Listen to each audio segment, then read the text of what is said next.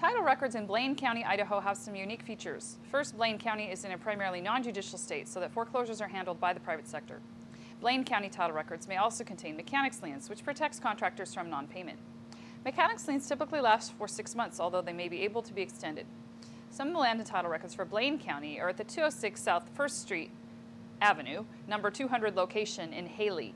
While these documents might have most of the information, it's important to remember that civil court records, probate documents, assessor's records, and other information outside of the land's records can affect a title search.